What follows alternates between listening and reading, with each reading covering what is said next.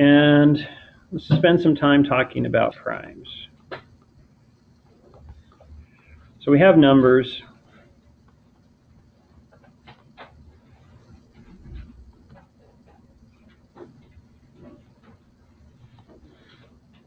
However we choose to figure, any sort of figure representation, base 10, Roman, Egyptian, we have numbers themselves. The idea of a 1 is unique. It stands all by itself. It's the idea of this is undivisible, right? It's just 1.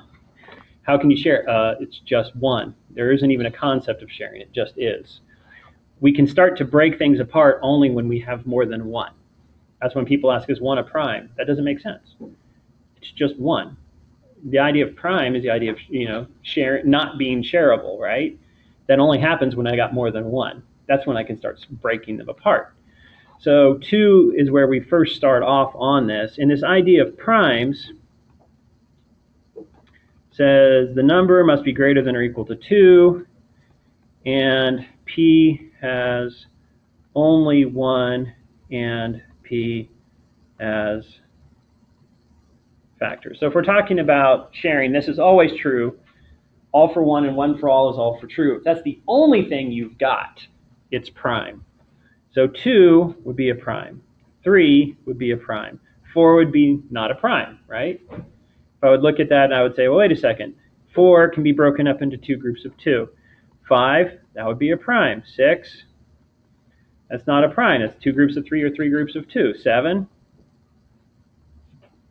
all right, that's a prime. Well, so far I noticed that there's an awful lot, there's more primes than things that are not prime, right? The 4 is a composite, 6 is a composite, 1 is not something we even think about. And then on to 8. This is a composite. I could break it up into 2 groups of 4. Oops, missing. All right, 9. That's a composite. 1, 2, 3, 4, 5, 6, 7, 8, 9, etc. And so those are composites. And if I wanted to define a composite,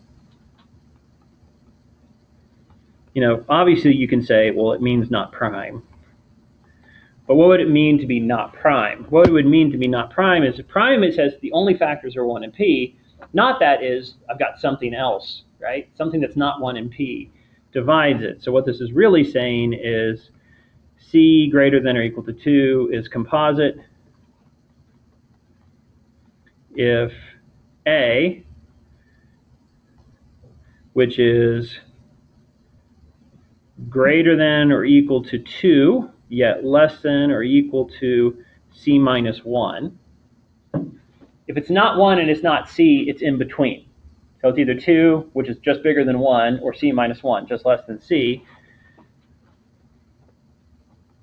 If it exists such that A divides C. Really all I'm saying is that it has something that divides it that's not 1 and it's not C. So for an example, 12 is composite because there's something that's not 1 and 12 that divides it. Now it has a lot. It has 2, 3, 4, 6. Right? It has these things that are not 12 that divides it, but I just need at least 1. Now on the other hand, because of the definition of divisibility, if you have one number that's between A, that's between 2 and C minus 1 that divides it, you actually have 2, right? Because what is the definition of divisibility? There exists an integer such that the number times an int is that. And you could simply say, well, that means that A times K is C, but that would mean that, well, K is also a factor, right? And that would also be between 2 and C minus 1. But really, just say 1, it's enough. So that's the difference between primes and composites. How do we find such things? When we're looking for them, and why is this kind of an interesting feature, this creates the fundamental theorem of arithmetic. Now the proof of this, we don't have nearly enough stuff to actually prove this. You'll have the fundamental theorem of arithmetic, which is stated in the book, and the proof of it is broken across later chapters and later pages. And the fundamental theorem of arithmetic simply says for all integers n greater than or equal to 2, n can be written as a unique product of primes in non-decreasing order. Note.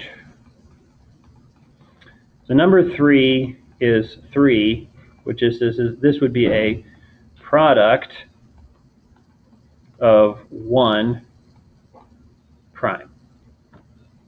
Whereas on the other hand, if I had something like, say, 12, which is equal to 2 squared times 3, okay, that's more classic. When you think of product, you normally think of I have a lot of them. But if I define product as simply being 1, it's all by itself, right? Well, what is it producting? Nothing. It's just by itself. If I define that as a product, we're okay. So what we're doing here is every number that we have has at its heart a prime skeleton structure. So if we would look at the numbers and we would say, okay, I have the numbers 1, which is all by itself. It's not a prime, it's not a composite, it's just 1.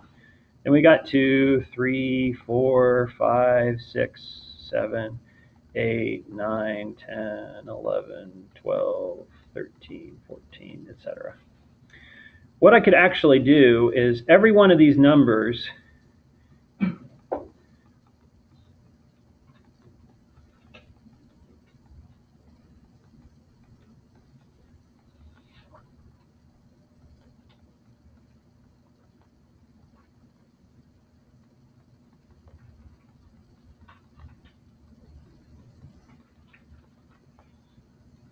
all numbers are on their inside a unique representation of a product of primes. Why do I have to say non-decreasing order?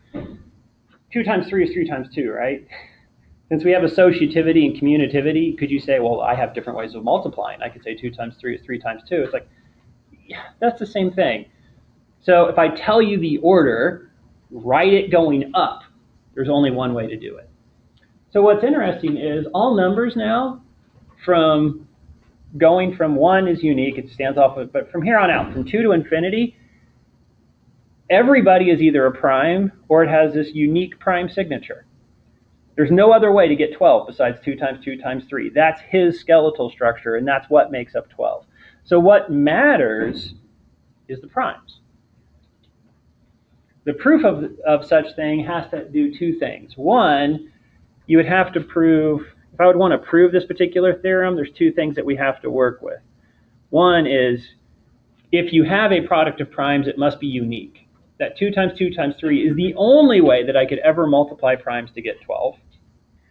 And the other one would be existence, that there are actually, whatever number you pick, it's either prime or a product of primes, right? And you would have to prove that. To prove existence, we're going to need another technique later on. We're going to need induction.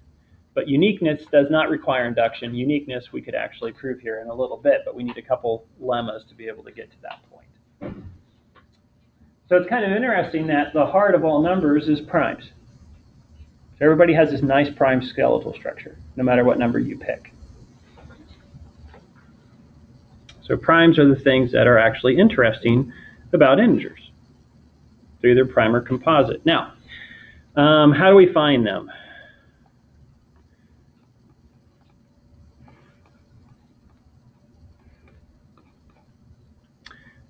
Finding primes, the first one, or prime factorization.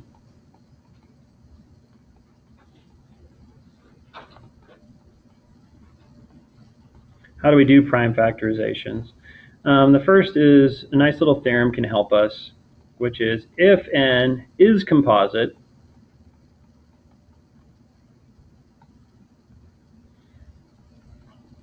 then there is a prime of some sort, let's just simply call it P, such that P divides the number and p is less than or equal to the square root of n. So if I want to look for prime factorization, so if I take any sort of number, say 12, and I say find all the prime factors.